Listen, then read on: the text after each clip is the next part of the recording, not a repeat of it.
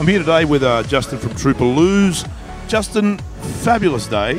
Thanks, mate. This is your fourth attempt. Yeah, fourth attempt, and I don't know if it gets better or worse each year. Everyone tells me it's a good year this year, so I'm glad everyone's enjoying themselves. That's the main thing. Mate, everyone's smiling. You couldn't have pulled it off better.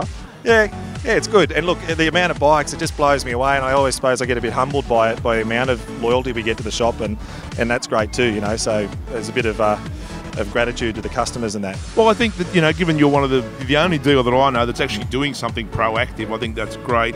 I mean, the show and shine was spectacular. I mean, there was some special stuff out there. Yeah.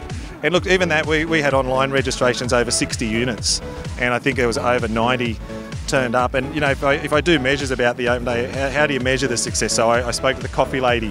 She sold over 700 cups of coffee. Wow, that's great. The Fireys have had to do 3 runs back to Coles and done over 1,000 sausage sandwiches. So how good's that? You know, and that's money for them. Like that, everyone here's got money that's going to a charity. So Fireys is for them. The kids are doing a charity for cancer. So yeah, it's good. Wow. So and it's a motorcycle event. And that's the thing, we're trying to say motorcycling, and you know, our shop motto is a way of life. It is a way of life. I've got all genres of bikes here today. We've got scooters, we've got cruisers, sports bikes, we've got families, jumping castles, you know, Australian motorcycling legends, and that's what I love about it. Yeah. Well, we've got the legends here. There was Kevin McGee, Glenn Allerton, Craig Dack, and Stephen Gall.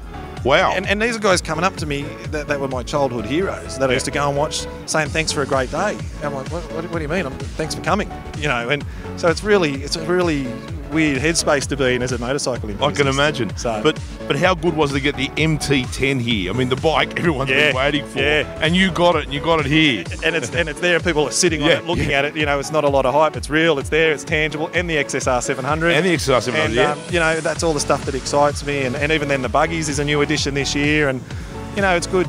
It is really exciting day. No, mate, look, I think you've done a great job. Congratulations, and I hope you have many more of them, mate. Thank you for coming out. No worries, mate. My pleasure. Okay, bye.